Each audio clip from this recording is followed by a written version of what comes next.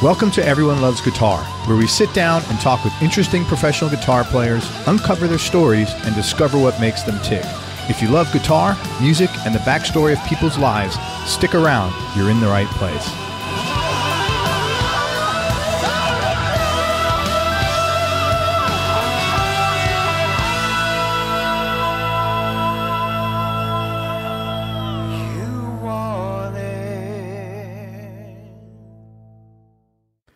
Hi, this is Craig. Just want to let you know you can now advertise here on Everyone Loves Guitar podcast. For more information, go to everyonelovesguitar.com/advertise. That's everyonelovesguitar.com/advertise.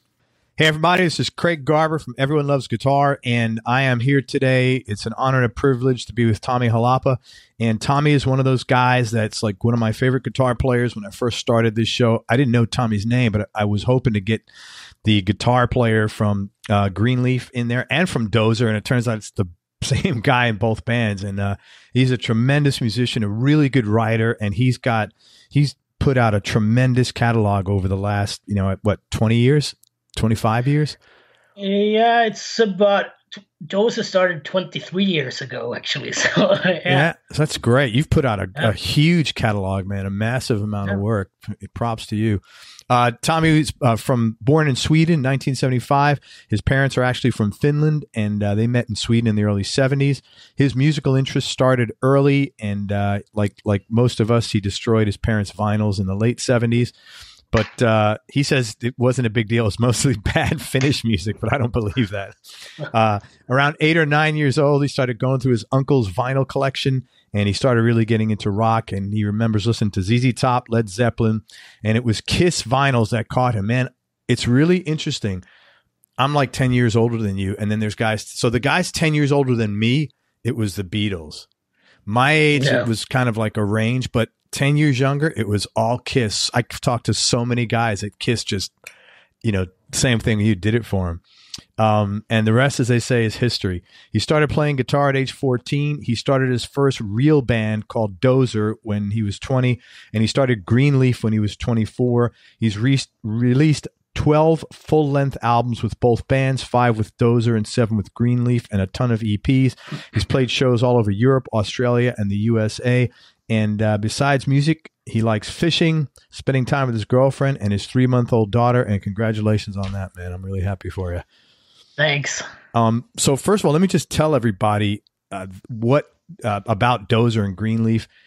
They are both killer bands. If you like sort of 70s rock, I mean, they're kind of like lumped in the stoner genre, which I can't stand, but they're great rock and roll band, a great psychedelic blues-based rock band. And they have both bands, Dozer and Greenleaf, are just tremendous catalogs. I mean, I have every album that both bands put out, and they are all amazing. Just like if you want to get pumped up and you want to feel good about your life and you're ready to kick some ass and like go to the gym or anything, man, it's relaxing. Just really good music, really well written melodies, and man, it rocks. So, you've put out. I want to talk about your catalog. You put out 12 albums and a bunch of EPs in the last 20 years. You're the primary songwriter on all this as well, aren't you? Actually, in both bands, Greenleaf and Dozer, I come up with most of the riffs and the song ideas, but we put the songs together. The whole band. We just jam the riffs that I come up with, and then after a while, it turns into a song, Yeah, well, whatever you're doing. So it's not. I tried to write whole songs before in the early Dozer days, but it never turns out the way I hear it in my head. So it was no use doing that. So it's better if I come up with a riff and maybe an idea for a verse or a chorus or something, and then we turn it into a song together. So. But what's really cool is that none of the stuff. I mean, it sounds like Dozer and it sounds like Greenleaf, but there's nothing that's like. When you put out that much music and nothing sounds the same, you're not repeating ideas. A lot of bands will basically have a song that's maybe a slowed down version of another song, or they have the same, chord progression, but they're starting on a different chord or something like that. Your stuff is really all different and great melodies, man. And I think that's really hard to do. Okay. So Dozer's last album, was Beyond Colossal in 2008. I thought that was a freaking amazing record. The last two songs, the songs Two Coins for Eyes and Bound for Greatness, they're not only my favorite Dozer tunes, but they're two of my all-time favorite songs in general. And then that's it. Dozer stopped. What the hell happened? Let's say that life happened. I hear that. Yeah, Frederick, our singer, he wanted to go back to school to get a real, because he went to school before that, but he always stopped the education. So he wanted a degree in, actually I don't remember what he went to study but he wanted to go to school, and then he got kids after that also. Yeah. And so now he has, I think, 3 kids. Wow. So, we stopped playing, but it took like 3-4 years, and we did a few shows in, was it 2013 or 14? In Sweden? No, you heard about the Desert Fest in London and Berlin. And we did that, and so now we haven't stopped playing, but we're not playing much, This year we haven't played at all. Last year, no, we didn't play anything last year, but there's a couple of shows coming up next year, but it's here in Europe. That's very cool. Are you most popular in Sweden? No, not really. Really? It's Where are you most popular? I would say maybe Germany. Those countries around there, Germany, Switzerland, Austria, and that's really interesting. It's the same with Greenleaf also. It's hard to get good shows here in Sweden, I think. Why is that? It started to get better actually, but I don't know. It's hard. You're lucky if you get the gas money and a sandwich if you play shows here in Sweden. That's terrible. But it's like I said, it started to get a little bit better. Good. But the rest of the Europe works out fine. So, which is crazy because there's so much good music coming out of Sweden. Yeah, maybe that's the problem. There's too many bands. I don't know. That's weird. Yeah. So, and 2 years later, you started Greenleaf. And I was wondering, when you originally founded the band, was there anything that you wanted to do differently than you did with Dozer, either musically or anything else? And were any of the original members, the same besides you? Actually, it was me and Daniel, the guy who, I don't know have you heard about Demon Cleaner, the band? No. He was the drummer in Demon Cleaner. And nowadays he's the guy who records our albums and produces our albums. Cool, man. Me and him talked about that we wanted to do something different. Not, the typical stoner rock. We wanted to do a total 70s rock thing. More, classic rock album. That's how we started Greenleaf. Of course, we were out, having a beer somewhere and talking about we should start a band together. And you know how it is. But this actually turned into a band. Oh, yeah. So, on the first albums, it was Frederick from Dozer was in it also. It was, even though he left. Yeah. What happened? No, Greenleaf. The first Greenleaf album came out in 2000 or 2001. Oh, okay. Yeah, so this was before. Yeah, way before Dozer stopped playing. Yeah. Okay. Yeah. I have a note here. I always thought, honestly, man, Frederick has one of the best voices I've ever heard. I mean, he's a beautiful singer, man, very powerful. But the current lead singer from Greenleaf, was that Arvid? He's just as good of a voice, which is, do you look for a particular kind of voice, or how do you attract these, great singers? Yeah, I would say that a singer that makes me smile, that's, then I'm happy, And both, Frederick and I, we started playing together was, maybe 2-3 years before Dozer started, just, for fun and just, jamming. And Frederick wasn't a singer back then. We took turns singing and playing guitar. Really? And Frederick was, could hear right away that he was a much better singer than I was. He's a great singer. I mean, yeah. What a Fredrik, voice. Yeah, I have to agree. He's just, especially, he was good from the start, but at the end, he was just amazing. I think Through the Eyes of Heathens and Beyond Colossal, the melodies and everything he came up with is just great. Really powerful, really strong, and really carries a great tune. I mean, he's, right on pitch and just a strong, great, like a leader, like a singer ideally should be. He's got it, man. Yeah. He's definitely got it. And I mentioned melodies, and I think that's might be a big thing for me also, that it does. I don't want to be in a band with just a guy screaming. Vocals should have some kind of good melodies in there also. So I agree with you, man. You named the band Greenleaf. Is weed like really big in Sweden? Not really. Not compared to the rest of Europe, no. So like what? It's, the name that started out as a joke. Oh, the whole stoner rock thing. Me and Daniel were like, let's call the band Greenleaf. And we were like, yeah. But then we couldn't come up with anything better. So we stuck with it. So it's, very cool, man. Because I don't smoke weed, so it's that's amazing. Yeah, because I would have figured just here, you see the band Greenleaf, you figure, everybody's getting high in the band. I mean, not there's anything wrong with it. That's what everybody thinks. So, but nowadays,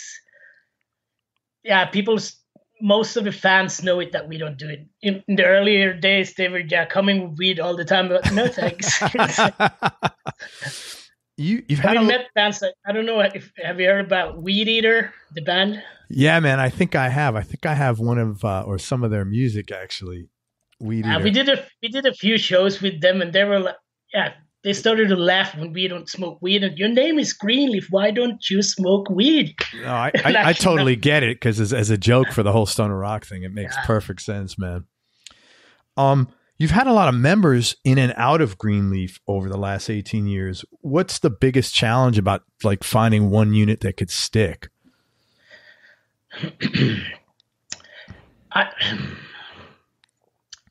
The reason why we have had so many different members, first of all, is that, it was just a project for me in the beginning. The first, 3-4 albums I think we did.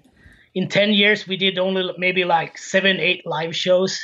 It was just a thing. Yeah, it was just when Dozer wasn't touring or doing anything, the other guys, maybe after a tour, the other guys wanted a month off to just relax and be home. But I can't take a month off from music, so I have to. That's very cool. Make another Greenleaf album. So I just ask people, friends, and whatever to come to the studio and. Record something. So that's why there's like, on some albums, there's like 3 different singers and Interesting. That's really cool, man. Were you always interested in writing? I mean, because your output over the last 20 years is really massive. Yeah, when I started playing guitar, it actually it was maybe, let's see. I have to take away it comes up a stupid sign on the computer. No, man, do your thing. See, now I can see it there. What was the question again? Were you always interested in writing because you've had such a massive output over the last 20-something years, 23 years? I think, it started when I started playing guitar. After a while, I think I'm just figured out that it was easier for me to make up my own stuff than learning other people's music. So maybe that's how it all started. And it still is like that.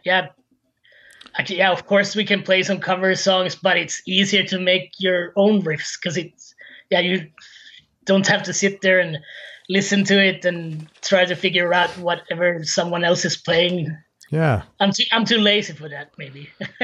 Well, I don't know if laziness, I mean, you got to be pretty ambitious to write that much, but it does make sense what you're saying, really when it comes down to it.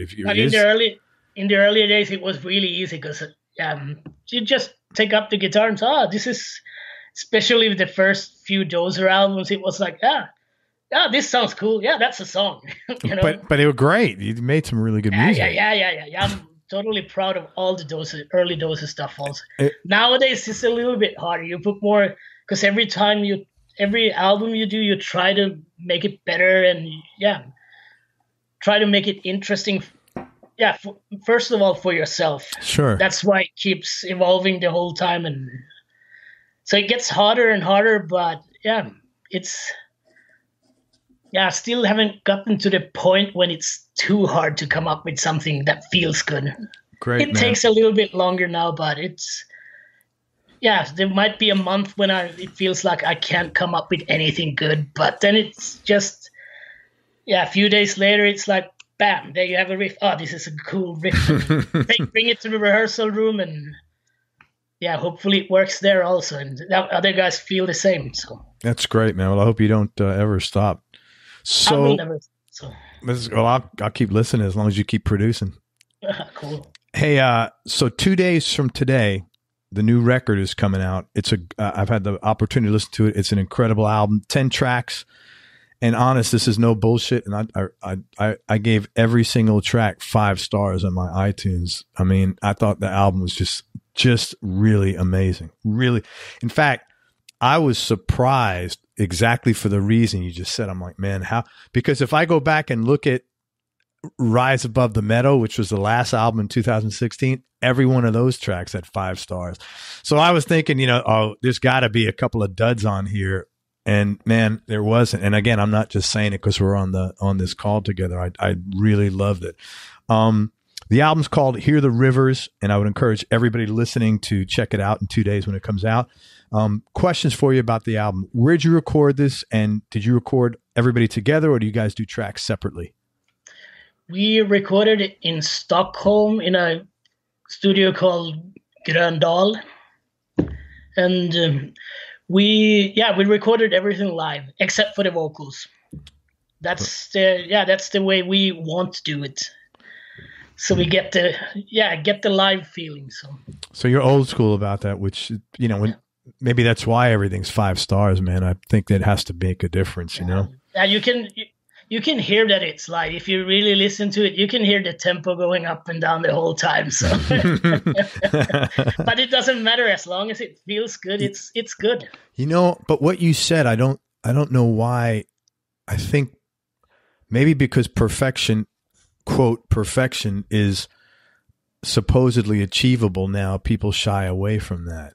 But I don't think people are looking for perfect. I think I'm looking for, I'm never listening to a record and say, wow, they're speeding up, or wow, that got out of tune, because everybody's human. So if something's out of tune for a couple of notes, it's like, okay, that's reasonable to expect on a full album that you're going to have a couple of notes out of tune. But what I'm listening for is what you just said. If it feels good, then it's good music, man.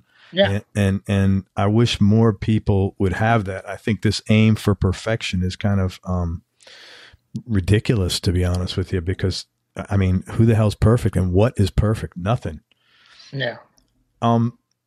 In today's day and age, the motivation to make records isn't as high as it was years ago, simply because, financially you got to lay out a lot of money, and people aren't buying records, and you're not making money on the record. It's almost like lead generation for touring. What motivated you to put out another record, and not just another record with 10 tracks, 10 really good tracks? I mean, you could have put out an EP with 6. That's what a lot of people do now, putting an EP out with 6 tracks. What was your motivation for doing something like a masterpiece like this? I don't know what to say. That's the way we want to do it. We don't want to be cheap bastards and just release maybe a single.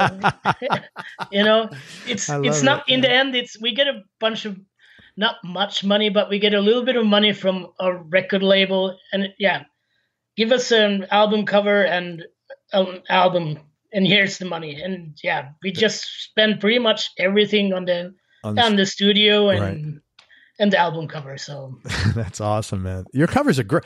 Who did the same person do this cover and then Rise Above the Meadow? Because it's the same guy. It's Sebastian Jerke. It's a German guy. He did a good job. I love it. Latest cover is I love it. It's very cool, man. But with the trees, even the last one, I liked it with the all the trees in there and the animals. I thought it was really cool. Yeah. Yeah, he has some crazy ideas. For the last album, for Rise Above the Meadow, he asked us if we had any ideas, and we were like, yeah, maybe a bear would be cool, and he came up with that trippy stuff. So, yeah, he has a good imagination. So yeah. Great. Yeah, we love working with him. That's awesome, man. I want to talk about you. A quick question. You tuned down a half step on some songs, right? Actually, we tuned down to C. Oh. Yeah, the last 3 albums are in C. So what are your strings? It's like 2 steps. Yeah. So I used 12 to 60. And what are the notes from low E or low C, I guess? Yeah, C, and then you have to figure it out. I can't remember. Okay, so I used the tuner the whole time, but I can't remember. Okay, so it's probably C, G, C, and then it's probably G. I don't know. I don't know. It depends what you're doing. That's wild. So you tune down to C. Wow, that's interesting. Very interesting, man. We'll talk about your gear. Before that, on the earlier albums, we were in D. But now when Arvid joined the band, we tuned down to C. Yeah, it helps. Because it felt better for him to sing. Yeah, it helps. A lot of guys I know that are been singing a while, they have to tune down because you just can't hit those high pitches anymore, man. For example, Kiss. So well, a lot of people, you can't hit those high pitch notes without killing yourself. I want to talk about 2 of the tracks on the new album, Hear the Rivers.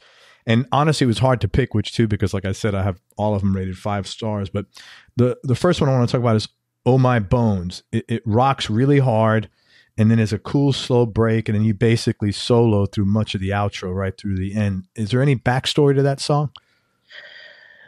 Not really. It's just a riff that I came up with, and we felt like doing a more classic rock song, a riff rock song.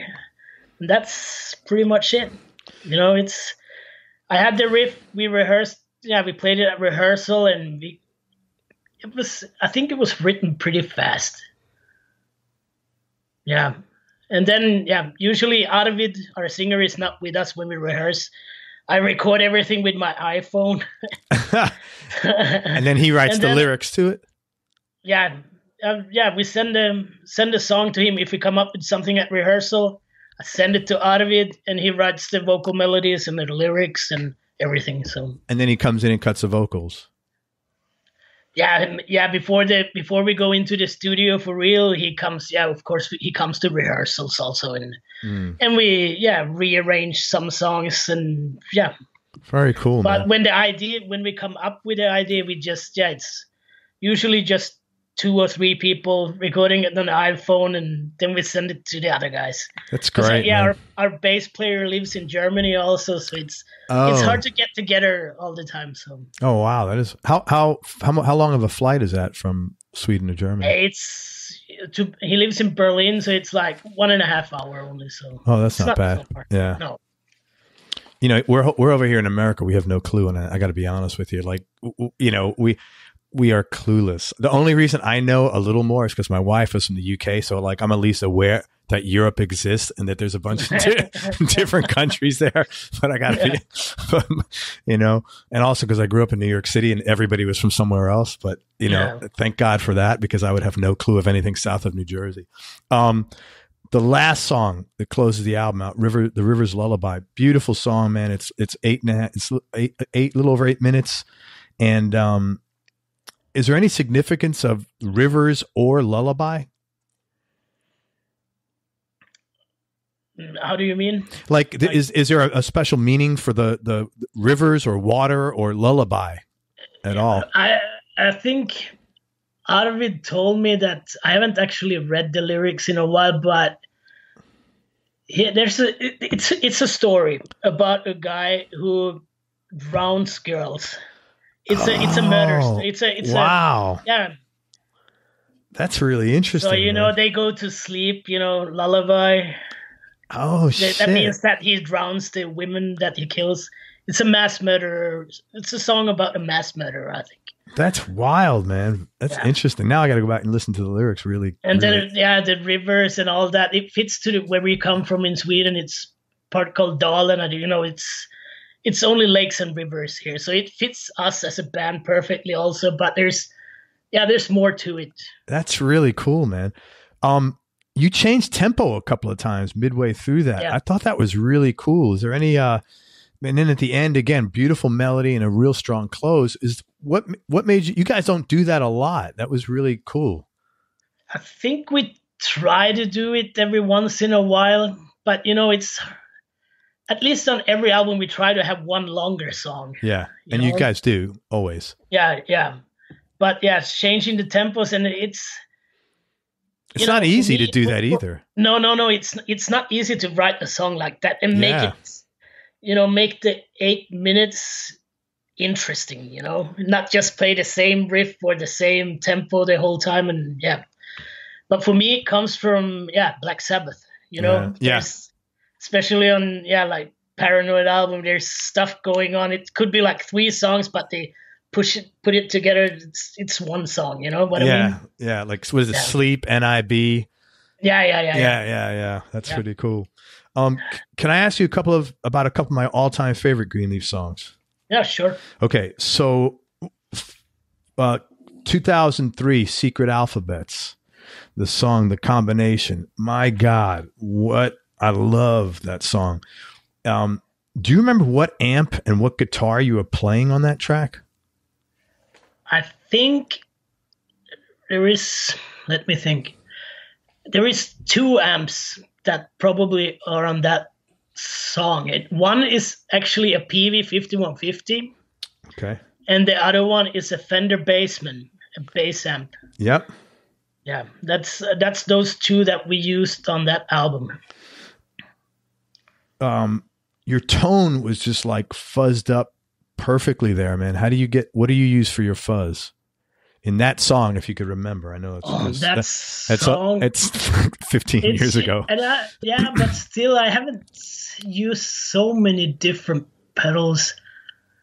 Let's see. Let me think.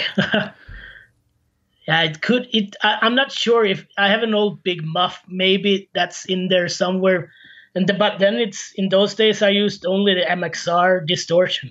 Oh, that's interesting. Yeah, that's interesting. Yeah, I have a Big Muff. Yeah. But I think the sound on that song might be mostly coming from the Fender Bassman amp, a 50-watt Fender Bassman amp. That's really cool. Yeah, I thought that.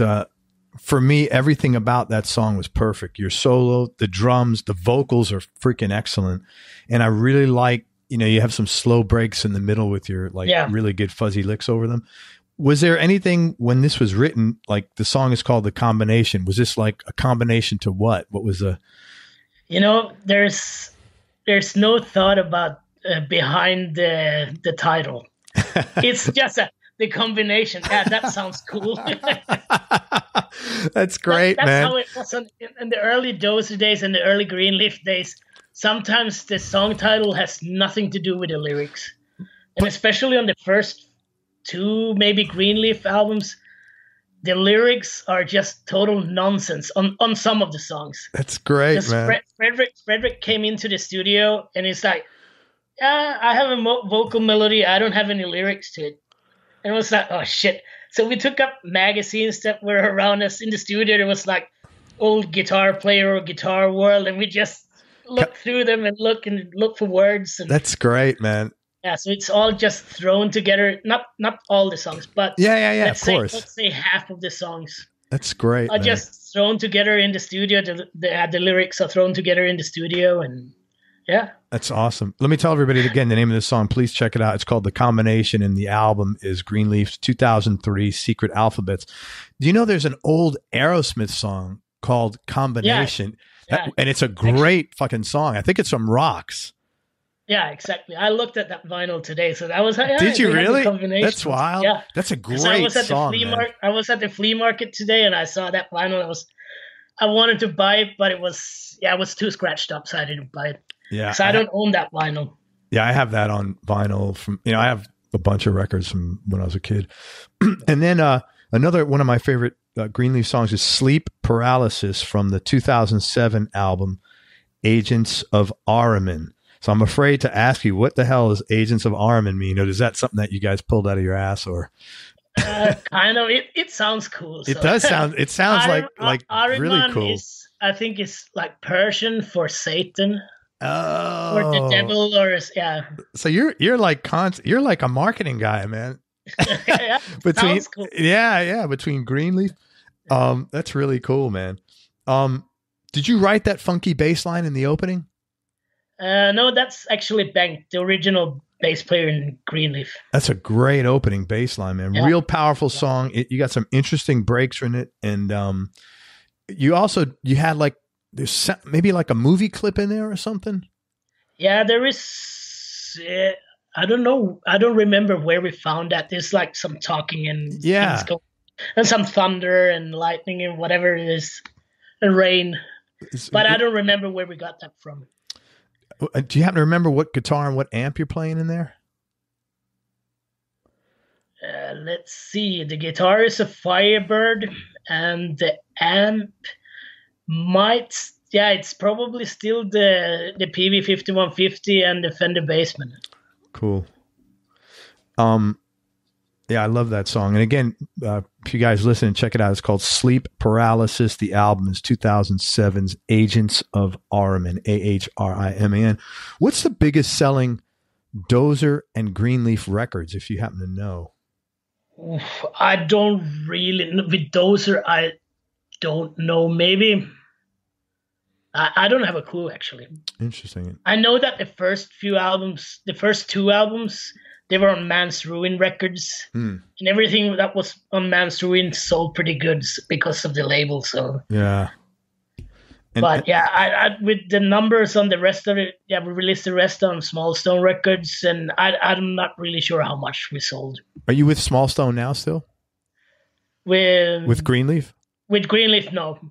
The Rise Above the Meadow we released on Napalm. So okay, and we're still on Napalm. Still on Napalm. Where are they out of?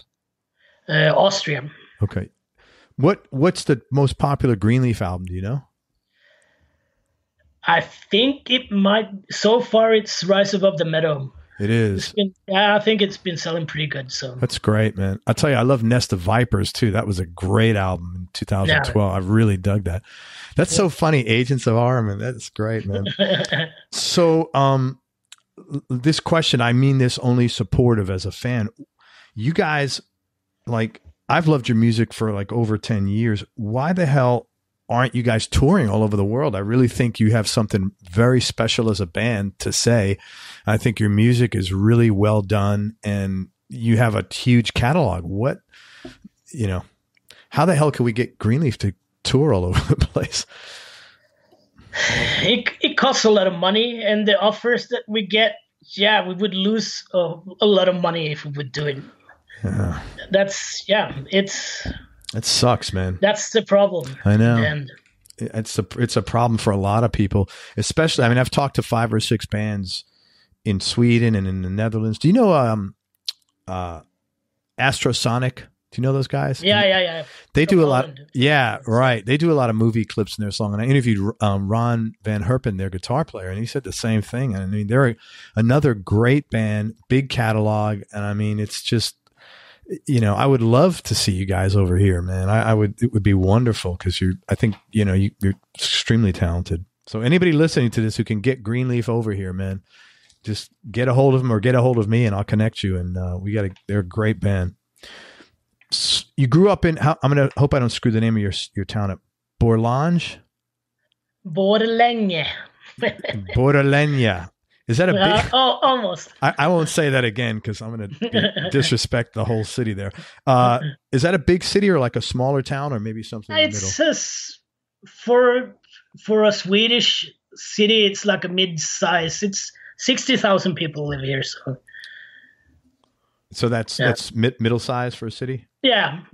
You've been there your whole life, pretty much? Yeah, but okay, now I live outside. I live half an hour outside of the city now, in the forest, on the countryside. And that's, well, you do a lot of fishing, man. I've seen some of your photos on social media. I was actually fishing this morning also. So. What's the temperature there? It's got to be freezing, no? I don't know in Fahrenheit, but it's like 7-8 Celsius. So I think that's probably about 45. Hang on a second. So 7 degrees Celsius to Fahrenheit. Yeah, it's like 45, 44.6. Yeah. It starts to get cold. Yeah, that's cold. See, I'm in Florida, man. So anything south of like 60 is cold for me now. And even though so anything south of 15 degrees, I'm cold. So I went fishing 6 o'clock this morning. I was actually freezing my ass off. Oh, I would imagine. Yeah. What do you fish for out there?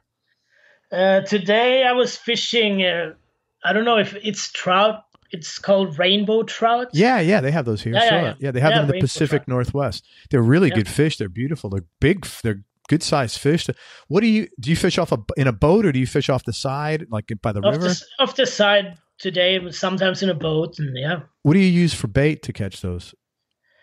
Today I used worms and shrimps.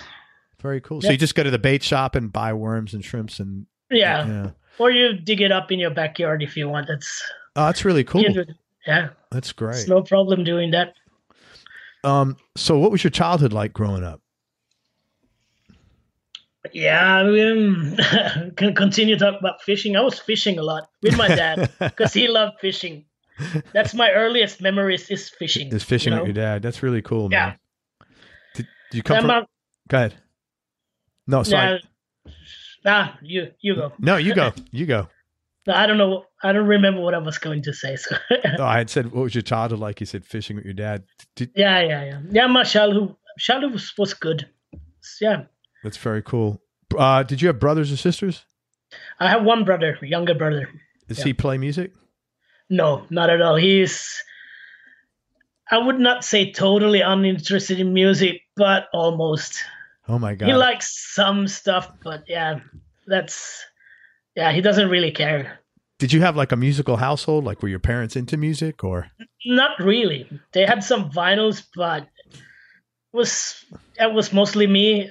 It was playing their vinyls. That's interesting. They didn't play any instruments or anything. So, what kind of work did your dad do? He used to work at the steel mill. Okay. He died like 14 years ago in cancer. Oh my God, man! I'm so sorry. Yeah. Holy shit, that's fucked up. I'm really sorry to hear that, man. Thank you for telling me that. I'm sorry. Yeah. As far as career-wise, right? If you could go back and give your younger self advice, is there anything you might have told yourself to do that would have made your life easier? Not really, because I'm pretty happy as how it is now. Great, man. I'm not making a lot of money. I still have to, when we're not touring or anything, I still have to work a regular job, but still I'm happy with them. I get to do what I love doing, playing my music, and if people like it, that's great. But I'm playing what I want to play and touring, and I have a family now, so it's all good. That's great, man. Yeah. Talk about gear for a few minutes. You mentioned the Firebird. Is that your go-to guitar right now? Yeah, it's been that Firebird since for almost I think it's about 20 years now or something. Oh wow, interesting. Yeah. Is there anything else you play besides the Firebird? I have 3 Firebirds, and then I have an SG also. And I had a Flying V for a while, but that didn't really feel right, so I sold it. So that's the electric guitars I have. What do you like about the Fire? Is that with the mini humbuckers, the Firebirds? Yeah. Is that what you like about them? That sound?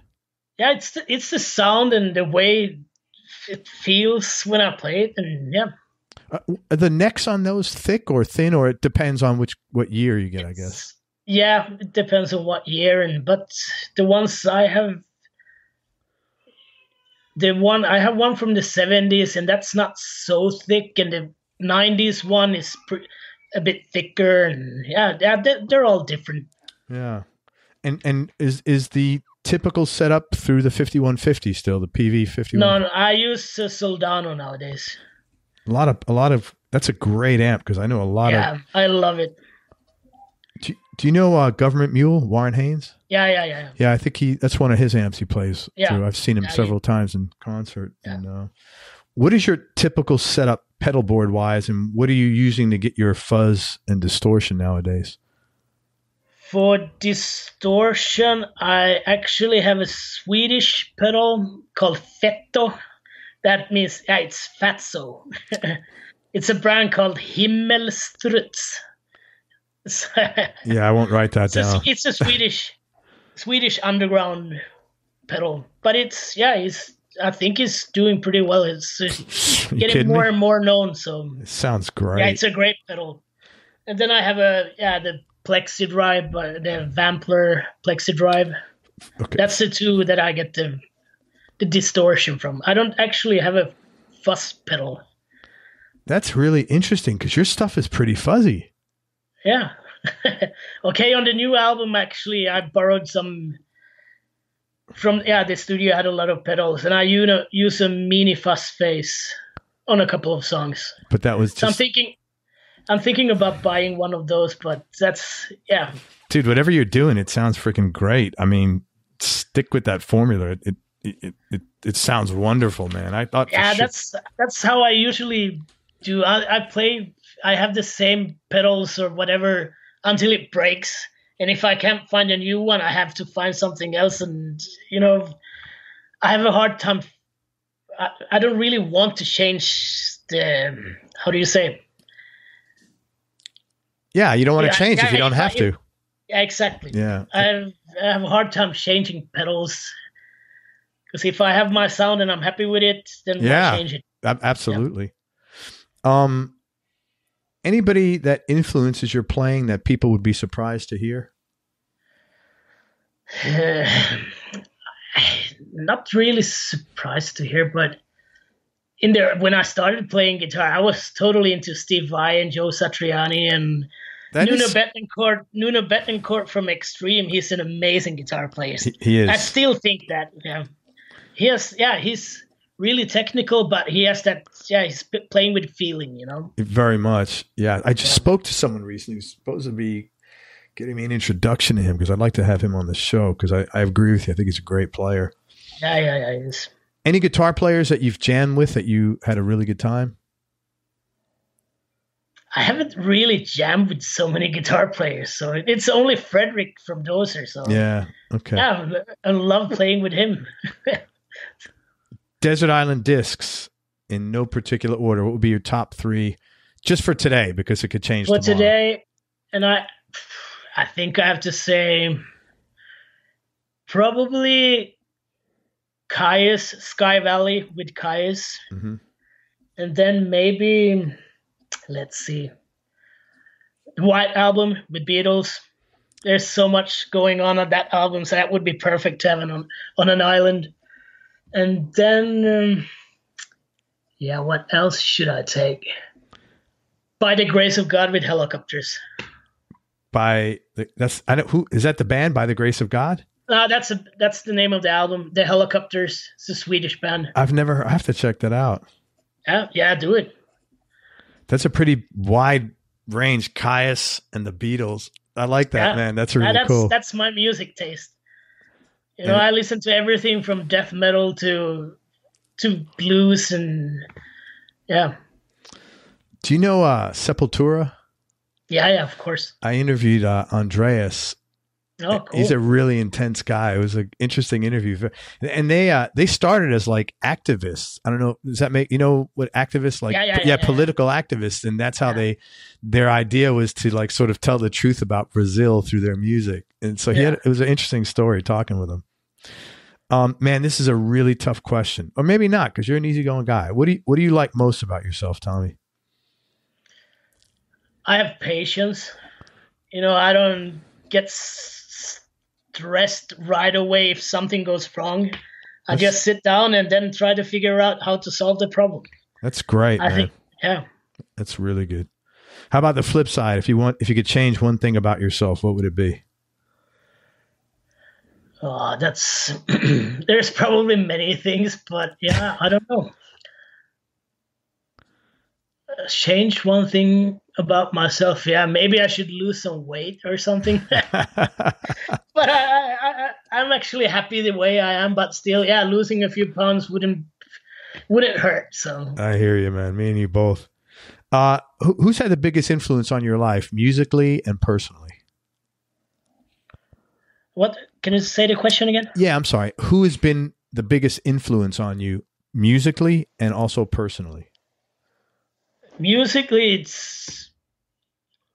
I definitely have to say Kiss. Probably that's the biggest influence from the early days. And then when I grew up and when I was in my 20s, it was like Soundgarden and then came Caius in like 94 or something. Yeah, Caius was the band that made us tune down our guitars, you know. Interesting. Okay. Yeah. Most people in most bands in the stoner sort of, and I hate to use that word stoner because I used to hate it, but nowadays I don't really care. As long as people listen to it, I don't care what they call it. Yeah, no, I know what you're saying, but I hate to put people in buckets because, like, I love your music, man. To me, it's like just great blues rock, man. And stoner. I mean, I don't. Anyway, a lot of people a lot of bands in that genre are tuning down pretty much, aren't they? Yeah. Yeah. Most of the bands, I think. Yeah. Do you have any hobbies or interests outside of music besides fishing? Not really. It's okay, that's music. Collecting vinyls. That's all. Yeah, it's music and my family and fishing. That's the only things in my life, pretty much. Man, that's a nice, rich life as far as I'm concerned. Right. Last question. And I really appreciate your time, man. And I wish you nothing but success with the new record and everything else you do in your life with your family and your daughter and everything. But biggest change in your personality over the last 10 years, and has the change been intentional or has it been a function of aging? I think the biggest change is actually that I have a lot more self-confidence now than I was younger. Let's say in my early 20s or around there. I was actually really shy. I still am shy, but not the way I was back then. I think music changed it for me. Going on tour, playing in front of people, I was never afraid I was a bit nervous the first times I played live, but I felt at home being on stage, playing guitar, and people always think. Usually, I move around quite a bit when we play live, and I'm totally into the music. And when people see me, especially friends from work or anything, see me for the first time live, it's the total opposite of the person that they see at work. Because I'm really mellow, calm guy, and on stage I just explode. You do. I've seen videos, man. It's great. I mean, you're into it. Yeah. That's the only way I can. Yeah, I have to give 100% every time. That's great, man. To feel happy and to feel it, to really feel it on stage. But my what's it called? Self-confidence got a lot better. Yeah, got a lot better from starting a band, playing live, and that's great, man. Well, I'm really happy to hear that. And man, considering English isn't your first language, your English is excellent, man. So thank you very much. I don't know how the hell you write songs in another language. That always boggles my mind. But man, I can't thank you enough for your time. I really appreciate you coming on the show. You're one of my guitar heroes, and so it was real cool to meet you. And I want to tell everybody, please check out Tommi and Greenleaf. So let me tell you, the new album is Hear the Rivers. And so in 2 days, you can listen and hear the rivers and do that. And please check them out. The album's available wherever, you normally buy or listen to music. Also check out Dozer. They haven't had an album since 2008, but if you like, again, great rock and roll, 70s sort of bluesy rock, real powerful, real strong stuff, very melodic. Extremely melodic. Check out Dozer as well. And you can find Greenleaf on both Instagram and Facebook. and support Tommi and the guys. They're doing a great job. And man, thank you for everything. Anything else that I missed here? No, I think you pretty much covered it all. So great. Thanks. And man, I hope to see you in the States sometime. That would be so cool. I really hope so too. And if anybody's listening and can bring Greenleaf over here, reach out to Tommi through Facebook or get a hold of me, and I'll connect you all, because they're a great band and they should be heard. It's a